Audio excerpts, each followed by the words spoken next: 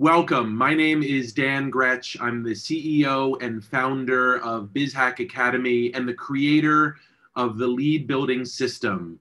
Today is a momentous day for us. We're going to be presenting for the first time ever the full lead building system in a single presentation. We've been building this over the course of 7 years. It's been one of the biggest endeavors of my professional career, and it's an amazing and exciting opportunity for us to share with you something that has been a huge passion of mine for a number of years.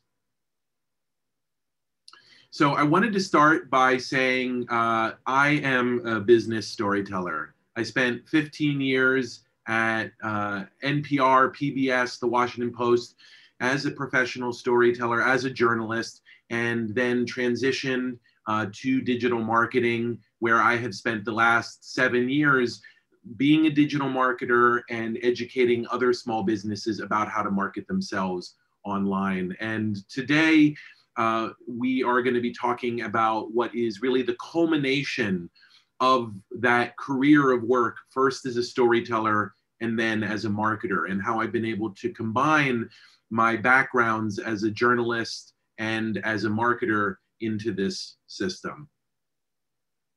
So our goals today are for you to learn about and understand what is the BizHack lead building system. We're going to offer you a number of case studies of the lead building system in action, and we're going to provide you a roadmap for how to get started with selling to strangers online or online lead generation. So the challenge that many of you face is that you are limited in time, money, and expertise. To be honest, you don't have much going for you. The small business marketing challenge is the biggest challenge in all of marketing. And for this reason, what we found is a lot of business owners really struggle on who to hire, how to measure success, and where to start. You find that marketing agencies are too expensive or ineffective. The digital marketing bros who are out there selling snake oil have huge promises that they can't deliver on. And oftentimes when you actually try to do the research yourself, what you find is this Gartner map. This is the map that Gartner created, one of the top think tanks in the country, about all of the elements of digital marketing that any business should take into account. And if you're a Fortune 500 company, you better know the Gartner map. The problem is if you're a small business limited in time, money, and expertise, this map is overwhelming and there's no clear starting point. What business owners really need and what BizHack aims to provide is to be a trusted partner, a proven system, and implementation support. You really want to be able to trust the person you're working with. You want to have a system that you can use and repeat, and you want to have help getting started using that system. And that's really where the BizHack lead building system, or LBS, comes in. It has 3 elements, which we're going to talk about today: the 6 pillars, the foundation, and the 9 steps. And we have been building this over 7 years with 700 businesses. So what is the LBS? It starts with the foundation, your business story. Sorry, it's auto-advancing on me. It starts with your foundation, your business story. And that really comes down to what is your why. Next is, let me just pop out of here for 1 sec. Sorry about that. So it really starts with the foundation of what is your business story? What is the why of your business? And we're going to talk about that in more detail.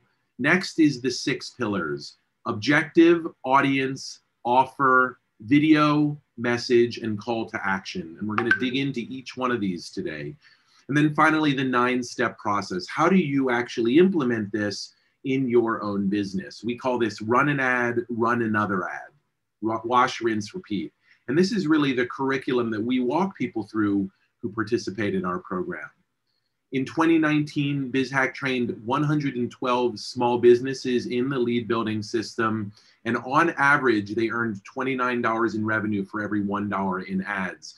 That's a ROI of 29 to 1.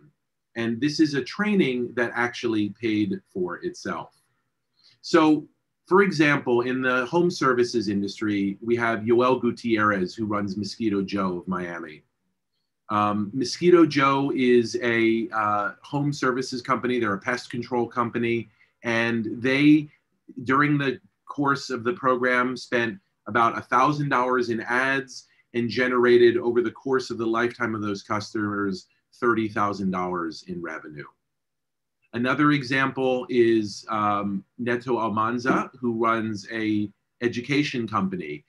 This is a school called the San Jorge School based in Mexico. They used this system to triple enrollment, which led to more than $1 million in increased tuition over the course of their lifetime of the student's lifetime with them. And then finally, in the health and wellness space, we have Otero Dental Centers, who use Facebook messaging marketing to spend $2,700 to generate nearly $150,000 in new patients.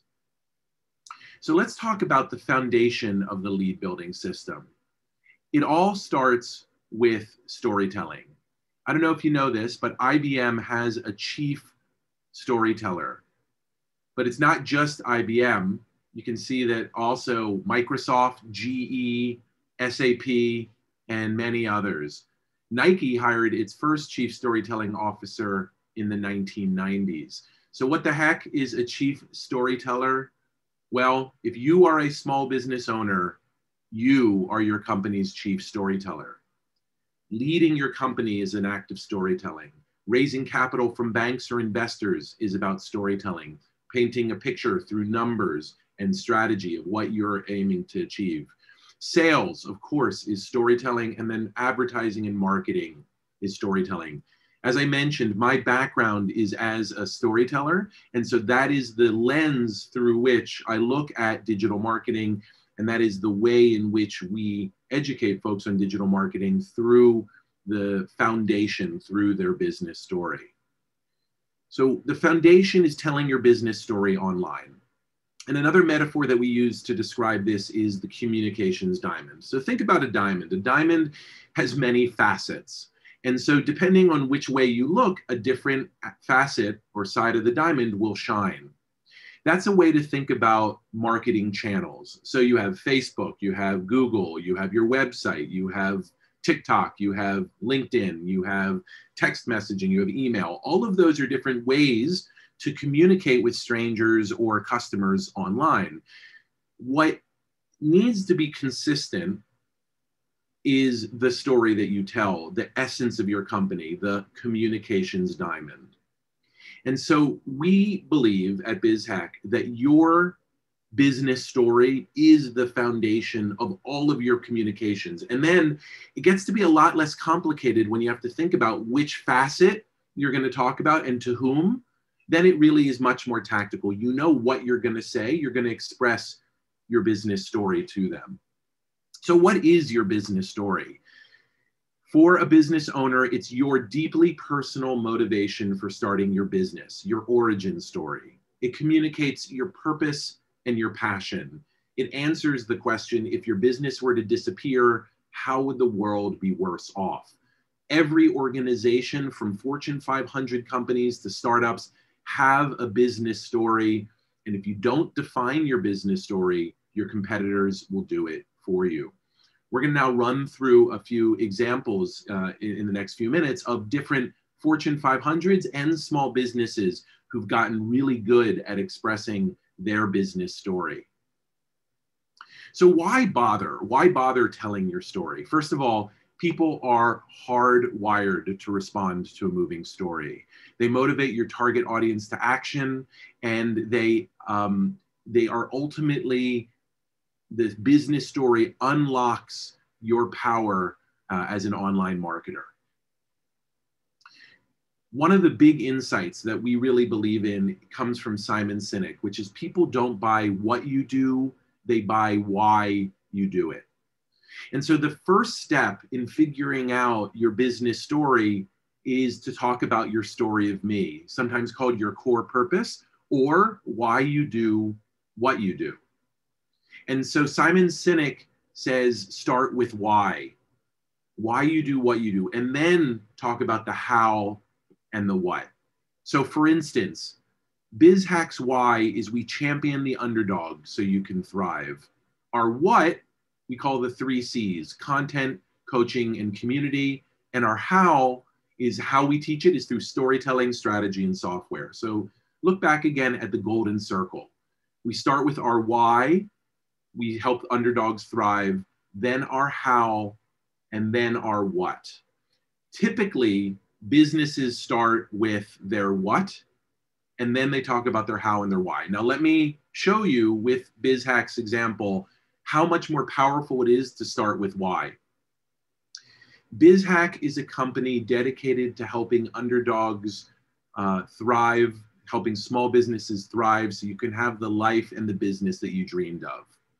How do we do this? We do this through the 3 C's: coaching, community, and content. And what do we do to teach you this? We use a combination of storytelling, strategy, and software to help you achieve your greatest dreams. Now let's flip it. Same words. What do we do? BizHack uses storytelling, strategy, and software to teach small businesses. We do that through content, coaching, and community. And the reason we do it is because we champion the underdog so they can thrive. Same words, same ideas. When you start with why, it's just far more powerful. So one of the ways that we have found that's very powerful, we learned this from Scaling Up, is a worksheet called the Core Purpose Worksheet, or what we call at BizHack the why chain, which is what is your purpose or passion in starting your company, and why is that important? Why does that matter? So what we would recommend is that you sit with this worksheet, or you can even have someone sitting across from you and have them just ask for you, why is that important to you? Why does that matter to you? Why is this important to you? Why does that matter? And the deeper you get down this why chain, the closer you get to the core purpose and your ultimate passion for starting your company. The story of me is then an anecdote from your life that encapsulates your why, your passion, and your purpose. And these are some questions that you can ask is, why is this business so personally motivated for me? What motivates me to risk so much and work so hard? When I'm in the midst of the trough of sorrow, what gets me through? Why do I do this? And what I've found is that oftentimes the why comes from a lesson from your parents, a lesson from childhood. Sometimes this is a lesson in the positive where you're modeling or emulating what your parents taught you. Sometimes it's a lesson in the negative where you're trying to create a different scenario than what many of the other people, than what your parents might have been able to provide for you.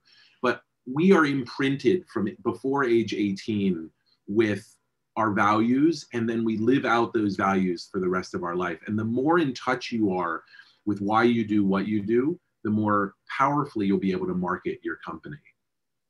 So I want to talk to you very quickly about my story of me. We talked about champion the underdog so they can thrive. Well, I thought a lot about where this comes from. And for me, it really starts with my mother, who is a inner city school teacher. She taught art to some of the hardest cases in inner city Philadelphia, even though we lived in a really nice, ritzy suburb and I went to nice public schools in the suburbs.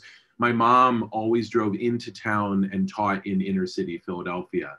And towards the end of her career, she worked at Philadelphia Regional High School, which was a high school for dropouts, folks who had left high school and then were coming back to get their degree.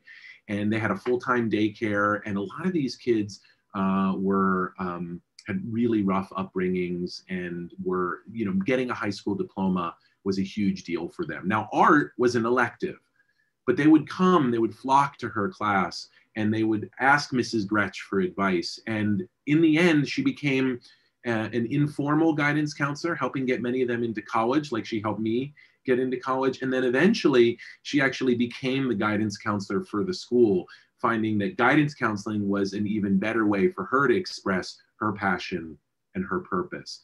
And I, as a teenager, would go down to see my mom, to visit her in her school, to meet these kids, and saw the love and passion and meaning that she derived from working with them. And here I am 30 years later, and I've created a company. It teaches digital marketing to small businesses, but at its essence and at its core, it's about helping the underdog thrive. That's why I love working with small businesses, the hardest cases, and I love seeing life transformation just like my mom. So that's my story of me. But my story of me alone is not enough. You must also tell the story of us. The story of us is where you connect your personal experience with the needs and wants of of your potential audience. So for example, in my case, I have a passion for helping underdogs thrive. And I understand as a small business owner how difficult it is to understand and learn digital marketing. I have been swindled by digital marketing agencies that I've hired. I've tried myself to learn it, getting caught in the rabbit hole of Facebook ads and software I didn't really need or understand. I've been dazzled by dashboards. I've been run around the ringer in my efforts as a small business owner, as an entrepreneur, to learn digital marketing. And having gone through that experience, I don't want anyone else to have to search for a trusted source for this kind of information. And that's why I created BizHack. And that is how I want to help underdogs thrive, by giving them the technical tools, the strategy, and the storytelling that they need in order to market their business, to sell to strangers. That's how I connect my story of me about being a kid going to my mom's school to my story of us, of how I have a passion and purpose to help small businesses with digital marketing. And you'll see that the biggest companies in the world do this often beautifully. So I'm going to share now Howard Schultz talking about how Starbucks core values and its passion and purpose came about. My father was a World War II veteran, high school dropout, and came back from the war with yellow fever, and unfortunately ended up really not realizing the aspiration of the American dream he thought he was going to come home to after the war. He was a delivery driver picking up and delivering cloth diapers before the invention of Pampers. And in March of 1960, on a delivery, he fell on a sheet of ice and fractured his ankle and broke his hip. The injury caused him to get fired. No workman's compensation, obviously no health insurance. When I was 7 years old, I literally came home from school, opened the apartment door, and saw my father laid out on a couch with a cast from his hip to his ankle. Listen, at the age of 7, how could I possibly understand the impact that would have on me? But it scarred me to watch and witness my parents and my mother just go through such a hard time. So I want to pause, because that's the story of me, about a 7-year-old Howard Schultz who is witnessing his father being abandoned by his employer and not having a safety net that he feels he was entitled to as an employee. Rather, they just dropped him like a hot potato. So then the question is, well, what the heck does that have to do with overpriced lattes? And now listen to the next 24 words, and you'll see how he connects that story of me to the story of us, to the story of Starbucks. As I got older, I think I've always been sensitized to people living on the other side of the tracks. And as Starbucks evolved, I think I was trying to build the kind of company my father never got a chance to work for. A company that would try and balance profit with conscience. Balance profit with conscience. That is a masterful example of how he was able to pivot this experience he had as a 7-year-old into the story of Starbucks, the story of a company that tries to balance profit with conscience. And Howard Schultz is one of the great business storytellers out there. And that is a highly honed and polished and focus grouped story that he's telling there. Even though it sounds like he's just rattling off an anecdote, he's using that as a precise tool to help create sympathy, motivation, and leadership. But it doesn't have to just be the heads of Fortune 500 companies who do this. You can do it too, and you can put it in all sorts of places. You can put it on your Facebook business page. Facebook allows you to put my company story on your business page. A lot of folks ignore it or don't fill it in. That's an incredibly important place for you to put your business story. You can put it in your LinkedIn profile. Above that resume bullet points is a little section where you can talk about why you do what you do and what your passion is. That's a great place for your story of me, story of us. You can actually put it onto your website as a message from the founder. I strongly recommend that small business owners have communication directly from the founder to the audience. You're a small business, you don't need to hide behind your brand. You should be out front and out center. People want to do business with you when you're getting started, and you don't want to hide from that. And then finally, we have created a business directory. We had our holiday gift guide for the holidays. And this is an example of one of the beautiful stories of me from Gabrielle Velez of Heaven of Joy. This is a small e-commerce company that primarily sells scented candles and other products on Amazon. And what Gabrielle said in his business directory is, when I was 2 years old, I lost my father and my little sister. My mom raised me, which was hard for her in a society where women are not always equal. I believe that all women are entitled to experience joy in this world and find their true beauty within. So he connected his experience being raised by a single mother after the tragic death of his father and sister to the work he's now doing, providing products for primarily oriented towards women. And this takes it from being a candle to being a mission. Another example is Cristobal Giddy of Machito Karate, Miami. Cristobal talked about his father, who taught him karate when he was 4 years old. He said, "My father had been a rambunctious kid in his native Chile, and karate channeled his prodigious energy. He was a well-known architect in Santiago de Chile, but when my family moved to Miami, he had to start over, and he started his own karate studio. After high school, I followed my own path. I got a good job administering a server farm in Hialeah, a technical job. Then the call came. My father was dying of lung cancer, and he wanted me to take over the dojo. I was 28. So that's Cristobal's story of me. Now look at his story of us. How does this connect to us maybe being a part of his dojo? For the past 2 decades, I've run a karate studio in Pinecrest with the values my father taught me of an unbending will and undying commitment to my students. Now more than ever, we need to train our bodies and minds to endure, and I am here to serve you." Another beautiful example of this is Byron Kibbert of the Runner's High. This is an elite runner's shoe store. And Byron, when I asked him about why he runs a shoe store, started talking about his mother. He said, "My mother was a huge inspiration for me. She worked at Homestead Air Force Base and was a top Avon lady in South Florida. She didn't stop when she was diagnosed with MS. She'd put the wheelchair in her car to deliver orders." So what the heck does this have to do with running an elite shoe store? Here is the story of us. Now I run a shoe store to help people with mobility issues. We're more than a running shoe store. We're a comfort shoe store. I love and enjoy helping people with mobility issues who genuinely need our expertise.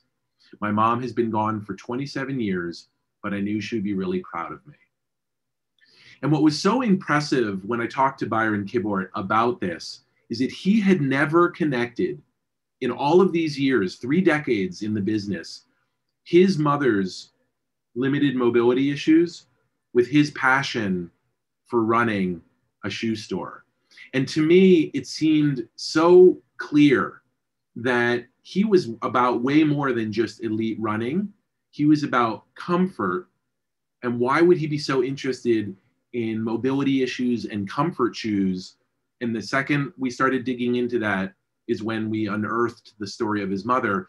And I asked Byron, do you think it's an accident? Do you think it's a coincidence that you've dedicated your life and your business to helping people with mobility issues when your mother, your beloved mother, had mobility issues herself? And that's when he said, my mom's been gone for 27 years, but I know she'd be really proud of me because of this business that I run. Here's someone who for 3 decades ran a business without really fully understanding why he did it, without fully understanding his origin story. Now that he understands it, he can be even more inspiring, even more passionate, even more powerful as a marketer, and get even more people to do business with him by telling his story of why he does it. This is something that really differentiates a lot of small businesses from other types of businesses. Your story of me and story of us is something that none of your competition can match, and it's something that you need to get good at telling. So now I want to talk to you guys about the 6 pillars. Remember, we talked about the business foundation. The foundation of the lead building system is your story of me, is your business story. Next are the 6 pillars that you build atop that solid foundation. And those 6 pillars are objective, audience, offer, video, message, and call to action. And to go through these 6 pillars, we're going to use a learning tool which is the Facebook ad. The reason that we use the Facebook ad is digital marketing, as we saw earlier, is a vast and complicated field, and you have to start somewhere. We have found over 7 years doing this that the best and easiest place to start is the Facebook ad. So just like when you're learning modern dance, like my 8-year-old daughter, she's getting a foundation in ballet. And just like when you want to learn how to play the guitar or the flute, you might learn your scales on the piano. We have come to believe that the Facebook ad is the ideal starting point for any learning journey in digital marketing. There are a couple of reasons for this. Number one, a Facebook ad will get you almost immediate results. Advertising as opposed to organic or free posts. With advertising, you get almost immediate sense of whether what you're doing is working. So that feedback loop is really fast. Number two, a Facebook ad is cheaper than a Google ad or a LinkedIn ad or almost any other kind of ad. So it's an easier, you can spend less money in your testing and learning, so you don't have to spend as much. Third is Facebook is ubiquitous. Just about everyone who's on the internet, about 80% of people on the internet in the United States have a Facebook or Instagram account. Instagram's owned by Facebook. And that's a similar percentage of people who use Google to search online. A lot of people who are in the B2B space will say, well, why don't we start with LinkedIn? Well, LinkedIn has about a quarter of the population on it, and people tend to check LinkedIn a fraction as often as they check Facebook. So Facebook has your ideal customer, whether you're B2B or B2C or B2G, they are there, and they are checking it more often than they're checking, say, LinkedIn or some of the other platforms. And so for that reason, Facebook, for most businesses, is an ideal place to start. This doesn't mean you don't do LinkedIn. It's just more of a both and kind of situation. It doesn't mean you don't do Google Ads, but Google Ads are far more complex and difficult to learn than Facebook. The setup at Facebook is easier and more intuitive and more graphic, and frankly, just a lot easier for someone who's getting started to use. Now, I just want to quickly define our terms here because a lot of people get really confused about boosted posts versus ads. Boosted posts are basically taking your status update, also known as an organic post, and boosting it or getting it to reach more people. An ad is built in a completely different part of Facebook, and it has a lot more capability. So again, the organic post is no dollars spent. The problem, as many of us have learned with organic posts on Facebook, on our Facebook business pages, is not many people see them. Facebook does not allow business posts to reach many folks without having to pay. So Facebook has really become a pay to play. The two options in terms of paying are boosting and ads. And it doesn't cost any less money to run an ad. An ad is the same amount of money, but it's much more powerful and much more effective, as you can see in this chart. There are so much more things, there's so many more things you can do with an ad than a boosted post. The thing that really is limiting you with an ad is just knowledge. And so take that extra time, learn how to run an ad, and you'll get better results. So this is yet another reason why we recommend the Facebook ad as the place to start. As I go through these pillars, I'm going to be talking about a business called Ascendance Studios. Ascendance Studios is run by Rafael Savino and Valentina Bagala. It is a dance studio for teens near Miami, Florida. And they had a challenge. Their challenge was that their summer camps were empty. And so they had a 12-week summer camp, and they saw that towards the end of the summer, they had less than 50% enrollment. Students would pay by the week, and they also found that only 9% of students were enrolled in more than 6 of the 12 weeks. And so with the help of BizHack, we helped them implement a brand new marketing strategy, which included new pricing and online marketing from various ways. They created a free trial class called Move with the Minions, where they had people dressed up as minions, and they promoted that online, both organically and through ads. They offered significant discounts for multi-week packages. That was their new pricing strategy. They promoted this on their Facebook business page and their website. They ran Facebook ads, they ran Google ads, and they started a referral program to help promote word of mouth, asking parents to tell their friends. And then finally, they used social media to help communicate with the teenage girls who were their customers, or at least the children of their target customers, the dance moms. And they wanted to kind of create a groundswell of interest and support, a little bit of FOMO, fear of missing out, from those girls by having their current students use social media and promoting it to their networks.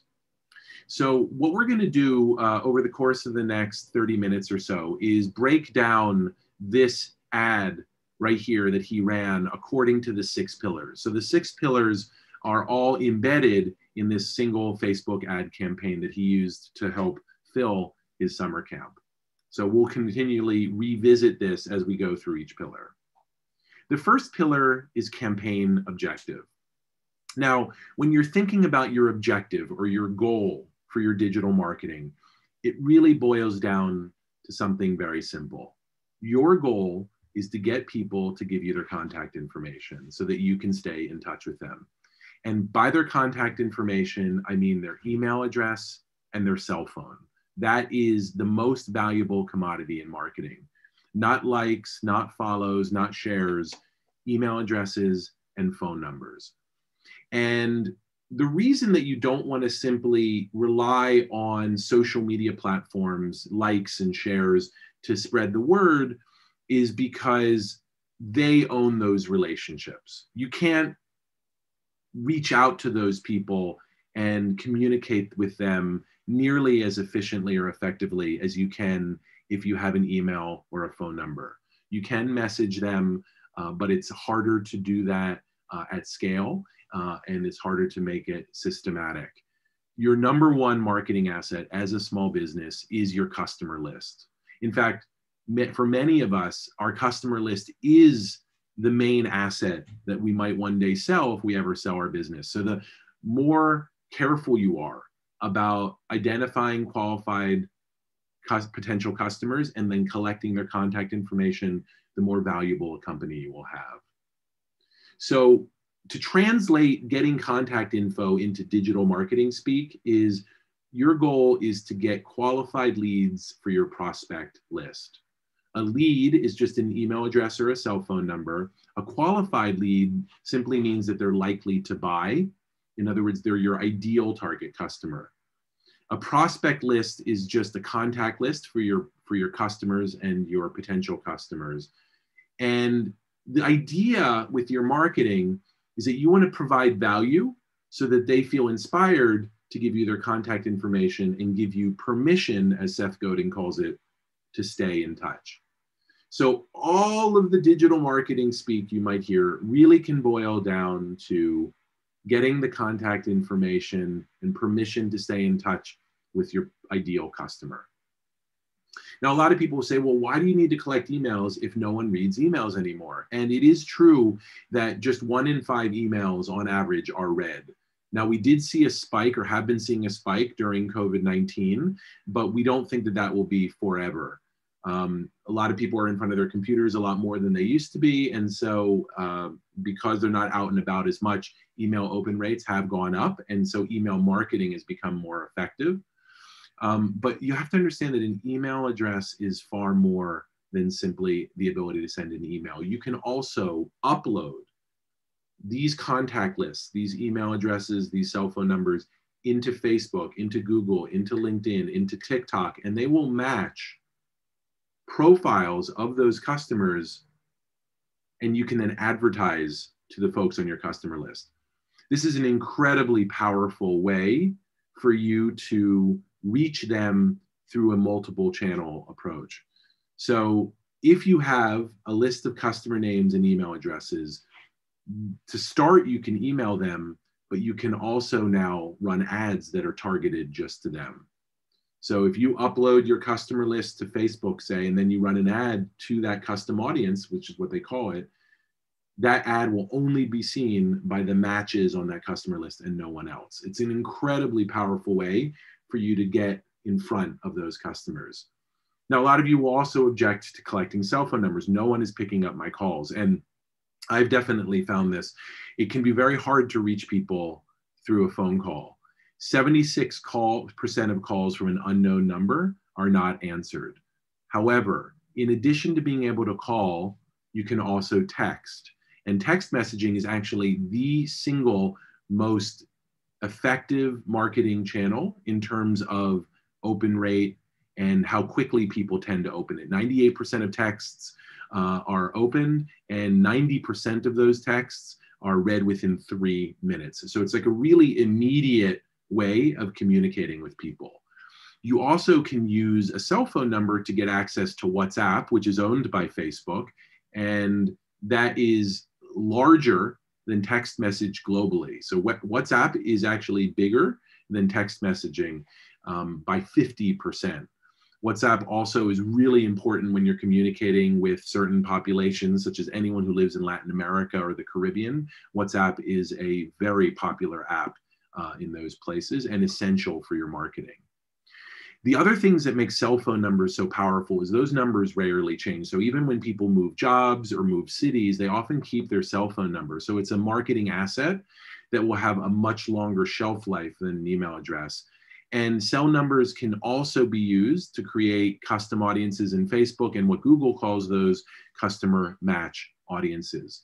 So with a simple email address and a phone number, you can email them, you can call them, you can text them, you can WhatsApp them, you can do a custom audience on Facebook or Google or LinkedIn and run an ad towards them. There are so many different ways now with those two pieces of information that you can reach those folks with targeted messages. That's why we say that an email address and a phone number is marketing gold. Now, once you understand that your overall campaign objective is to collect leads, is to collect email addresses and phone numbers, all of your analytics should be in support of that. So when you're running campaigns, you need to look at what are the steps that people need to take in order to give you their contact information. For instance, if you're doing a post on social media or running a Facebook ad, do they click to your website? Do they fill out the form? That kind of thing. And I can tell you that a lot of us get mired in the data. There is so much data out there. Facebook alone has 4 different places where they have a massive amount of data. Ad Manager, where you can get data about your ads. Facebook Insights, where you can get data about your business page. Facebook Analytics, which connects up to your website and gives you data about your website if you have the Pixel installed. And Events Manager, which if you've actually programmed your Pixel in certain ways, can allow you to track certain actions on your website and manage those there. It is an overwhelming amount of data, but the simple thing that you need to know is that whenever you choose a goal in a Facebook campaign, whenever you choose a goal, that automatically creates the KPI or the key performance indicator or the key result that they're optimizing for. So for instance, get more website visitors. They will measure the success of that campaign within Facebook by how many people click on a link. If you want to boost a post, they'll measure the success through the number of likes. If you want to get more messages, the key metric for that will be how many messages are sent. If you want to get more leads, it's how many people fill out the form. What's so powerful about an ad is it's very easy to measure the success. It's very easy to know what the metric of success is, and it's the campaign objective, the very first thing you do, the goal that you set, that determines it. So we often recommend, since lead generation is what many of you businesses are looking to do, we recommend that you run ads to get more leads. And Facebook has a really cool product that they offer, which is called the Facebook Lead Form, which allows you to actually collect contact information inside of Facebook, information that usually is not shared or findable within Facebook. So you can actually have people fill out a little mini landing page inside of your Facebook ad. It's called a lead form, and then give you their contact information that way. Now, Facebook thinks about measuring success in a slightly different way. When you're running an ad campaign, so this is the most micro example, the success of that step in the ad, the success of that ad is determined by the goal that you set.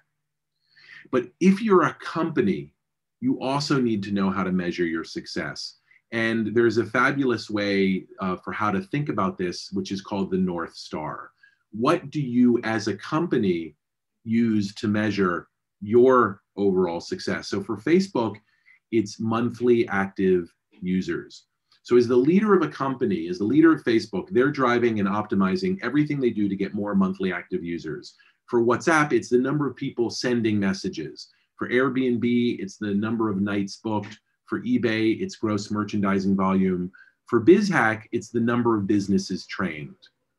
This is a metric that will drive all of your marketing, all of your business. If you know that like I know for BizHack, that if I have trained more businesses, we will do better financially. So the more businesses I can reach, the better we will do financially. Everything else will kind of fall into line. So everything we do is driving towards that North Star, and we communicate that with all of our agencies, our partners, our contractors, and our team to make sure that everybody understands that what we're up to. Then it's the magic moment. The North Star is almost always a measure of reach, volume. How many people are you touching? But what do you do when you touch them? That's the magic moment. That's that moment when people get hooked onto your service. So in addition to thinking about your North Star, I would also encourage you to think about your magic moment. So for Facebook, it's seeing your friends for the first time when you log in and seeing their activity. For WhatsApp, it's getting your first message. For Airbnb, it's finding that cool place. For eBay, if you're a buyer, it's finding that unique item. For eBay, if you're a seller, it's getting paid for the first time. It's like magic, right? And then for BizHack, our magic moment is the aha moment, is that moment of insight or inspiration that our teaching inspires. And we like to say at BizHack that we deliver more aha moments than any of our competitors, more aha moments per minute than any of our competitors. And when we look at our website, we say, how can we optimize for ahas? How can we get people more insights faster? So it's really an organizing principle for everything that we do. So I would be also thinking about what is your North Star and what is your magic moment. So we just talked about campaign objective and the metrics that matter and the success metrics at the highest level, North Star and magic moment, and at the lowest level, which is the campaign objective and the results that they're going to optimize. Now that you've set your objective, you now need to find your ideal audience. And marketers call this process segmentation. You need to find groups of people, segments of your audience that are going to be the most likely to buy from you. They're going to have the highest return on investment. And the way to help think about this is those target audiences need to be definable, findable, profitable, have growth potential. And frankly, if you're a business owner, you need to enjoy serving them. No reason for you to try to target people that you don't enjoy serving. Now, marketers talk about 4 different ways to find your ideal audience. They call it geographic, demographic, behavioral, and psychographic. I think it's easier to just think of it as where, who, what, and why. Where do they live? Who are they? Gender, ethnicity. What do they do? What are their behaviors? And why do they do it? What are their likes and interests? And Facebook and Google have really revolutionized the number of people you can reach for relatively small amounts of money through this process of segmentation, who you can target and how you target them. Facebook and Google have revolutionized the process, and you have a lot of fast followers in LinkedIn, owned by Microsoft, TikTok, and many others who borrowed many of the breakthroughs that Google and Facebook pioneered and then applied them to their networks. So one of the powers of segmentation is there's a lot of discovery that can happen there. When most people think of millennials, you think of the hip-ennial, the I can make the world a better place millennial. But it turns out that they actually represent less than 1/3 of all millennials. And that when you actually do research and data, you find out that there are as many millennial moms and old school millennials as there are hip-ennials. So though we tend to think of the largest segment as defining an audience, when you actually do the research, do the segmentation, you'll find oftentimes some really interesting surprises. Now, next is who do you target, right? So if you're targeting millennials, you wouldn't want to target all 6 of these segments. You would want to pick a sub-segment to target with your ads. The trick with targeting is that you don't want to be too specific because then there aren't enough prospects for you to approach. And you don't want to be so broad that your message is going to be diluted. So you're looking for that Goldilocks, that just right moment. And the way that we teach how to do this is through the following strategy that we call which starts with a golf retail store. So imagine you own a golf retail store and you want to find people who are looking to buy golf equipment. When we ask people what interests would you target, they often tell me, oh, Tiger Woods, the PGA, WPGA. This is a really common first response. If you want to find people who like golf, it makes sense to target Tiger. But the problem is a lot of people who don't play golf are interested in Tiger Woods, follow Tiger Woods, know who Tiger Woods is he's too broad. He's gone from being a golf celebrity to just a celebrity. And so there are a lot of, if you were just advertising to people who express an interest in Tiger Woods, the big risk is that you're going to get a lot of false positives, a lot of non-golfers in there. So what we look for is someone closer to Bubba Watson. Bubba Watson is the greatest left-handed shot maker in the history of golf. He is also someone who is generally not known outside of golf enthusiasts. And that's the perfect target, is the enthusiast for golf, the person who plays golf or who has a spouse or father or mother who plays golf. And so we call this the "but no one else would" trick. We recommend that you find influencers or brands or industry associations that your ideal customer would know, but no one else would. And the better you do at targeting in that way, the better you will be at online marketing. Next, I want to talk about the irresistible offer. So the academic definition of marketing is a process to obtain what you want by creating, offering, and exchanging products of value with others. This is the business school definition of marketing by one of the fathers in the field, Philip Kotler. And I wanted to highlight the point about offer. An offer is an incentive. It's a way to get customers and prospects to stay in touch or make a purchase. It's a way essentially to get them to want to give you their contact information. And so in order for your marketing to be successful, one of the pillars is you have to give something of value to your ideal customer. And so your marketing must answer the question, what are you offering me? How much does it cost? What's in it for me? And why should I believe you? If your ideal customer doesn't have answers to those questions, the sale will not close. So we call this the irresistible offer. It's a concept that Mark Joyner talks about in his book. And an irresistible offer is an offer that's so good you'd have to be a fool to pass it up. And so for BizHack's irresistible offer, we call it a course that pays for itself, a course that people who took it were able to actually get back their tuition on average within weeks of graduating. So whereas like I went to Princeton and I took out loans and it took me 10 years to pay for it, many of the folks who take our programs, the course pays for itself. So that is our irresistible offer. And all of you need to really have a sense of an irresistible offer, that value proposition that you give. When it comes down to a Facebook ad, you want to have a free irresistible offer. The idea of a free irresistible offer is to inspire them to share their contact information. If a good free irresistible offer is something that says, if I were to put a price on this, would someone pay for it?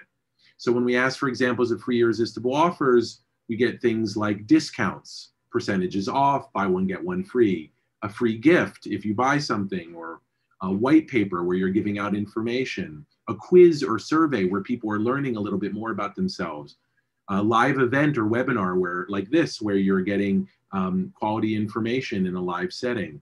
A recorded lesson or webinar is another way to give value, and a 30-minute consultation. A lot of B2B folks offer consultations as a free irresistible offer to get people in the door. This free irresistible offer is part of what we call the marketing funnel.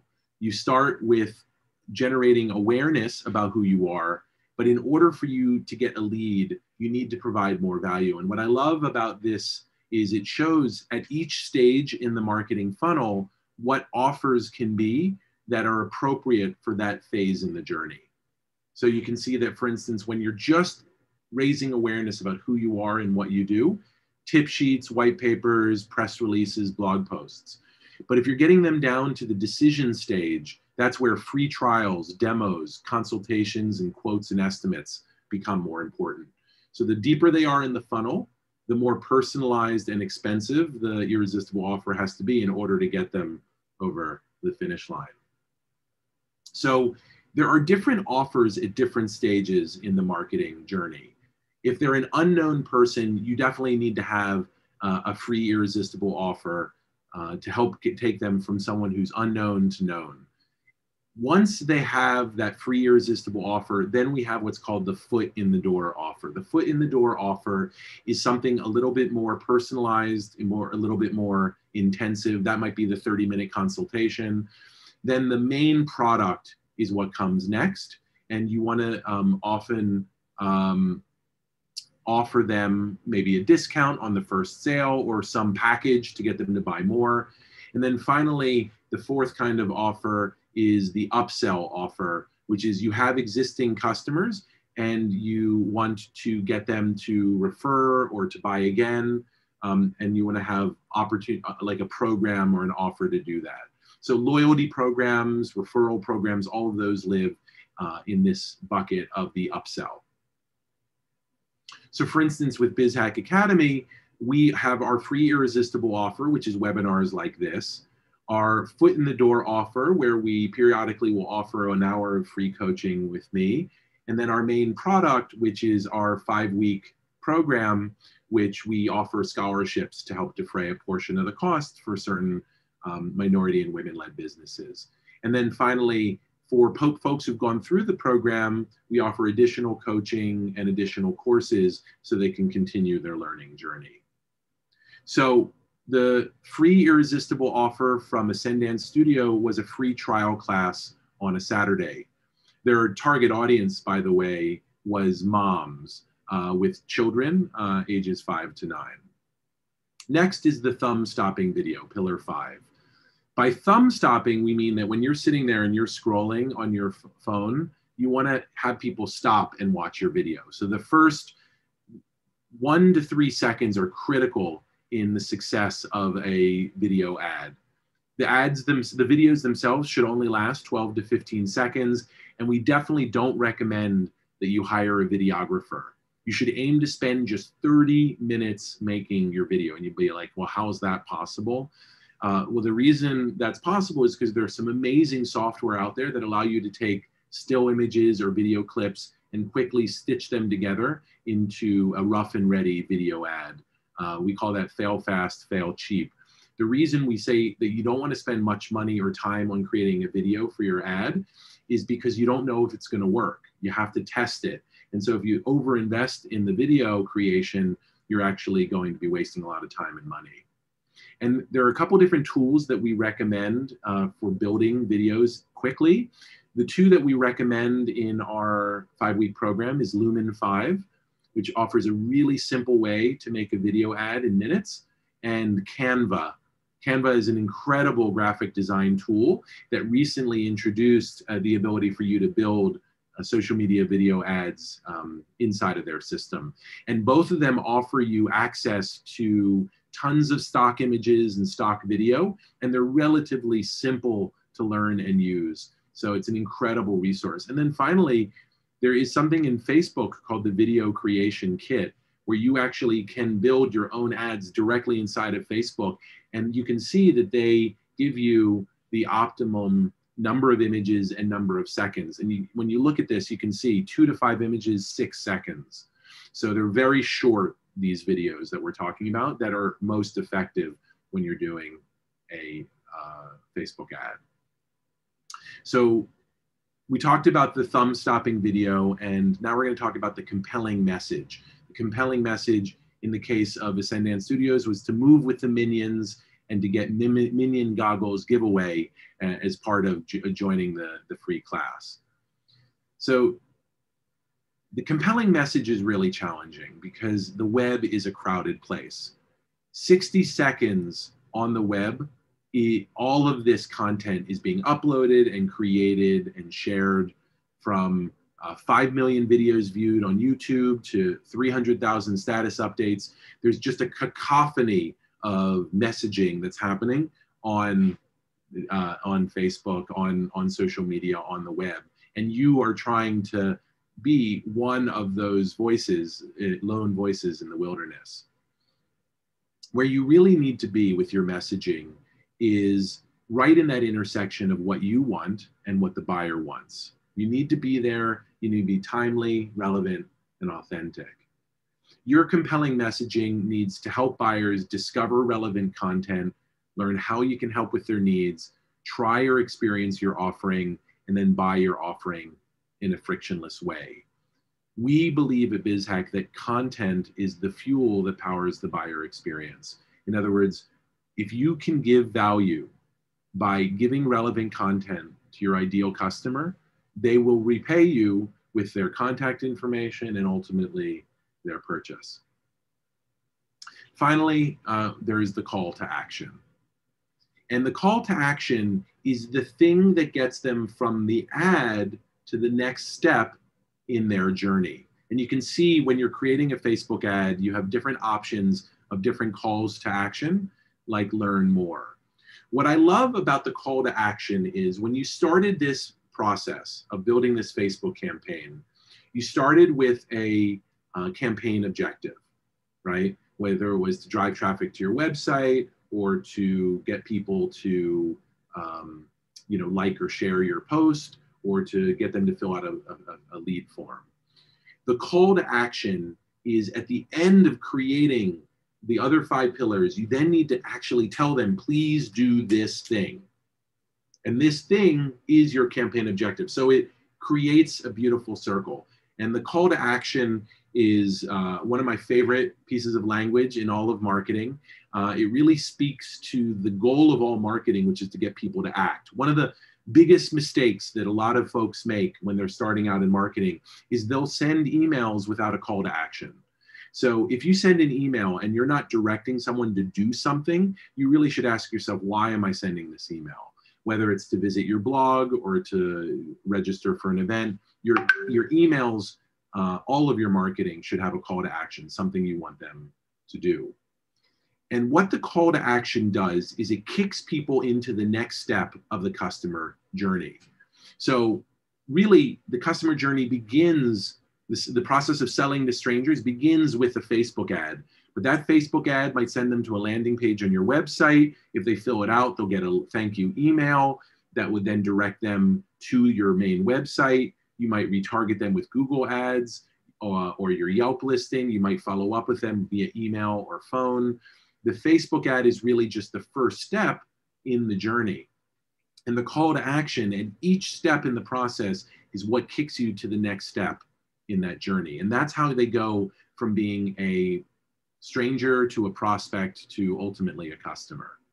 So when you're thinking about Facebook and you're thinking about Facebook ads, it starts off with the ad and it ends hopefully with a sale or at least a no thanks. That's kind of an ideal scenario. What happens in between we call the messy middle, another name for the customer journey. It can be very messy when you're going from collecting, advertising on Facebook to driving a sale. Oftentimes that can take months or even years. They might go through your website, they might go to your social media, they might get on a phone call. Rare is it that the customer goes always through the exact same journey. But when you're mapping or thinking about the customer journey, you always want to kind of, just like you're talking about an ideal customer, you want to talk about a typical customer journey. It is an approximation, but it really helps you as a marketer think through the customer experience of being onboarded to your company. So what you have to understand is that even after you then make that first sale, you have the whole customer journey for the upsell. So this is why marketing can be hard, why it can be time consuming, but also at its core, it can be relatively simple to understand. And that's really what our goal here is with the BizHack Lead Building System, is to give you a simple framework to think about what's being done. We generally recommend that once business owners have kind of mastered the lead building system, that they hire people to manage the messy middle, because it can be very time consuming to market to new customers and to upsell existing customers. So when you're starting out mapping your customer journey and thinking about your call to action, you should identify what are the typical touch points before an ideal customer makes a purchase, and then you should give them motivation to get through each stage in the journey. So for instance, in the Facebook ad that Raphael ran, his call to action was to sign up by clicking on this button, or to call by calling that number. So he had 2 calls to action embedded in the ad: to sign up or to call.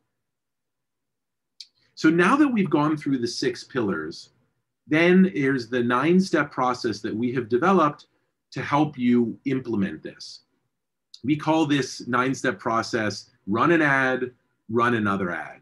And this is what the BizHack's 5-week program does, is we give you implementation support and coaching to run through these 9 steps. It starts with creating a persona and building an audience, creating a video, running your first awareness ad, usually a video views objective, mapping out the customer journey, determining a free irresistible offer, analyzing and optimizing that first ad, learning from it and doing better, building a second ad that's about lead generation, launching that second ad, analyzing and optimizing that second ad.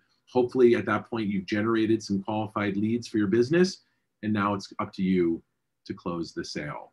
So the foundation is the business story. The 6 pillars are what every campaign needs in order to be successful. And then the 9 steps is a step-by-step proven process for actually achieving those results.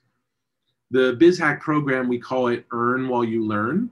In 5 weeks, you run targeted ads with one-on-one help from experts and support from your peers.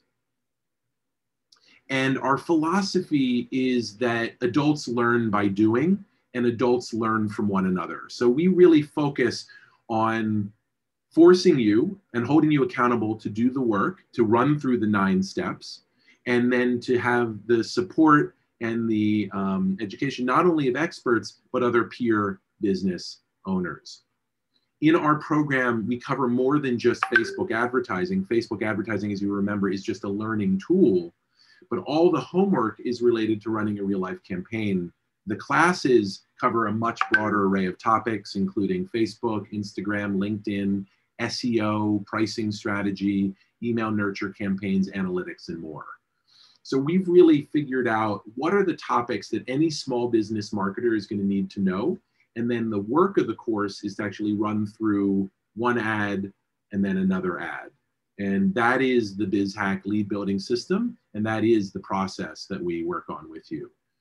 There are nearly 30 hours of live instruction that we include in the class, 10 classes held on Mondays and Thursdays, labs held once a week on Wednesday afternoons. You get assigned your own dedicated marketing coach who works with you in the labs as well as the coaching sessions. We also have an extensive video library, a graduation celebration, and a very active community conversation happening on Facebook and WhatsApp. At the end of the time in our program, you get an industry certification, a certificate of completion with BizHack. And one of the things that we really are looking for when we're talking to potential participants in the course is called the BizHacker mentality. And what we say is that BizHack offers a high-paced, high-impact program for people who embrace new challenges, who work their tail off, who continuously experiment and try new things, and who treat failure as an opportunity to learn. We teach you how to have this mentality. We also look for folks with this mentality when we are building up our program through our application process. The BizHacker mentality is really the mentality you need to digitally market successfully. One where you're willing to experiment and embrace the new, patience and perseverance, and attitude towards learning. We summarize this as the willingness to dare to fail gloriously with the support of experts and peers and in a safe learning environment. And one of my favorite biz hackers is Shakira Johnson. She's someone who was voted by her peers as having the biz hacker mentality. She won the Biz Hacker Award, our highest award, and her presentation ended with "Never Say Die," which is an incredible motto for the moment in which we live.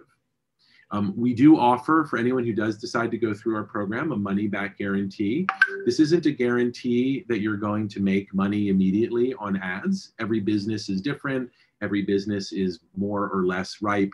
What the guarantee is that if you show up and do the work, you will get the results. You will learn a proven system and be put on a better path to helping market and sell to strangers. The lead instructor of the course is Alex de Carvalho, formerly of head of global social media for IBM and a director at Constant Contact. He started an email marketing company when I was still in college, and he taught one of the first classes in social media marketing worldwide at the University of Miami. He also happens to be a diplomat. He's the honorary consul of Finland and is a great friend and partner and an incredible instructor. And he works with our amazing teaching team. Each of you will be assigned, if you do go through the program, your own personalized marketing coach.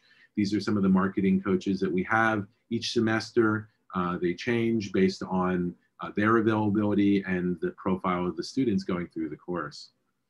And so let's go back to Rafael Savino and look at the results of his ad campaign. So as you'll remember, his summer camp had problems with filling the later half of it.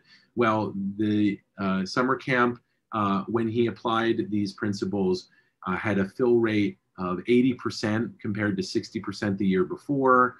The enrollment was up 50% in the later summer. Their idle capacity was down, and more than double the number of people enrolled in 6 or more weeks because of the pricing strategy they put into place.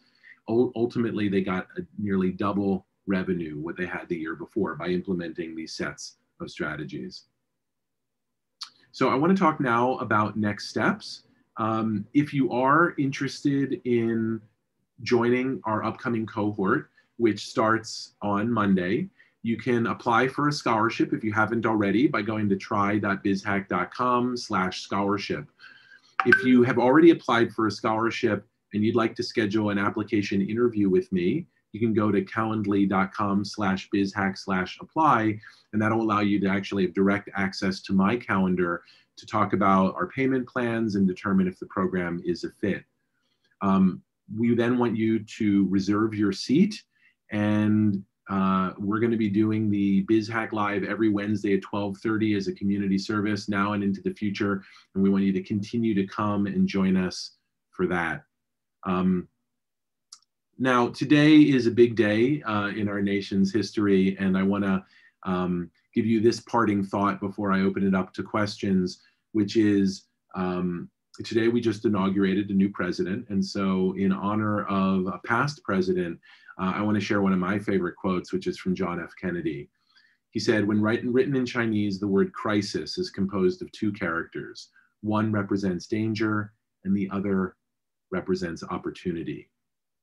So with COVID-19, with the economic downturn, with the massive levels of unemployment, with the endangered state of many small businesses, the danger is very clear and very obvious. More than 400,000 people have died, and at least that many small businesses are now out of business. One estimate puts nearly a quarter of all small businesses have gone under as a result of COVID. There is at the same time opportunity in this crisis, and the opportunity is for you to pivot your business, to adapt it to 21st century marketing and the evolving needs of the customers. And if you're able to adapt, if you're able to meet that opportunity, your likelihood of survival and even thriving in this situation is huge. So when we think about crisis, it's very easy to get caught up in the danger, but I do want you to understand that there is also opportunity, and I invite you to grasp that opportunity. Thank you guys so much for joining me on a busy inauguration day. I really appreciate you and your time and attention, and I'm happy to answer any questions that might have come up. Thank you guys so much, and I hope to talk to many of you and see many of you in class that starts on Monday.